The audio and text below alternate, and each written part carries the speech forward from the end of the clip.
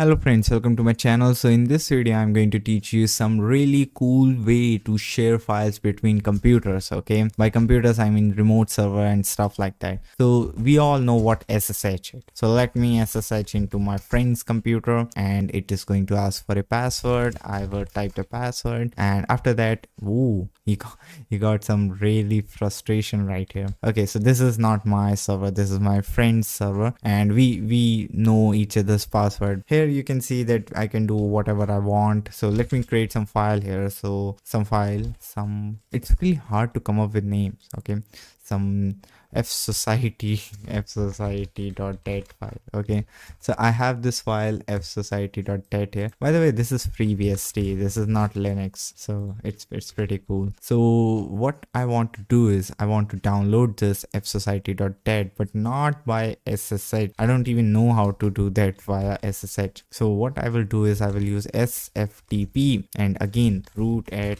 //.xyz and let's type the password.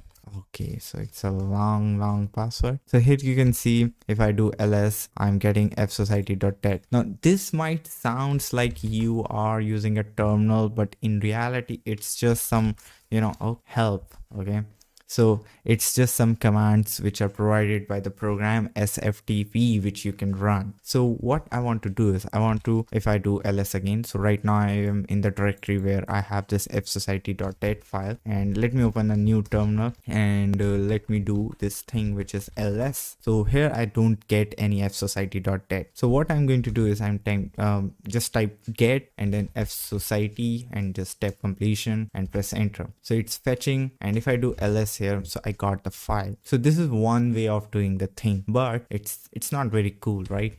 So what we are going to do is we can also do some other stuff, like for example if I have some elliot.dat file here and if I just want to put it, so I can put elliot.dat like this. So this is going to upload, and if you got some multiple files like let's create something like let's do. So I got this 1 JPEG, 2 JPEG, 3 JPEG, mput, and then .jpeg. So this is going to multiple put, and here if I do ls, so we got all the files like 1 JPEG, 2 JPEG, 3 JPEG. And if I delete all the JPEG from my computer, and if I just want to download it again, so I can do get. All right, so .jpeg. So here if I do ls again, so it's downloading.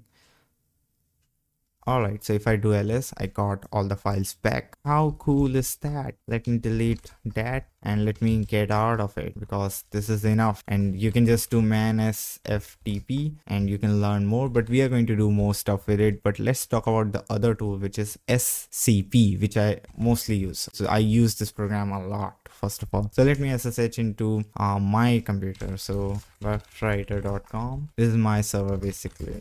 This is where I host my website, my mobile server, and a lot of stuff. So this is my computer, and this is also my computer but in the cloud, and I just want to share some file so from here to here. So how I do this is how I do things literally, like I share files with my website like this. So this is my website, for example, and suppose if in images I got this image FreeBSD devil.jpg. So what I'm about to do is scp and then FreeBSD devil.jpg, and all right, so I need some more space. Let's just close this and let me increase the text. So here I'm going to type root. Oh, not root. Oh god, I can't really type. I'm a really shitty typer. Okay, so root. Alright, so this is the directory where I want to just send this FreeBSD.devil.jpg, and let's press enter, get the password.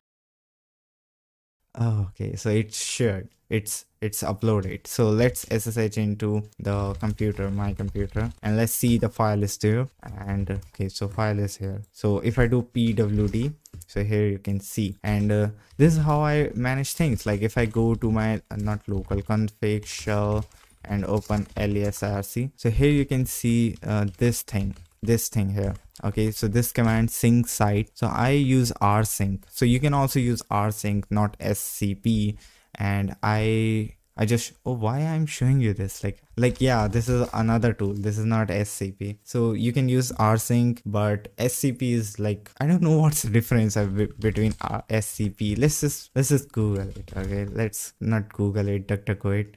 So what is the difference between, I think rsync is more advanced and scp is Unix utility. It comes with your like ssh, I believe. Let's try to find things. The major difference between these tools is how they copy files. scp basically reads the source and writes the destination. It performs plain linear local copy. I like scp more, by the way. rsync also copy files locally over the network, but it, oh god, this is so much to read.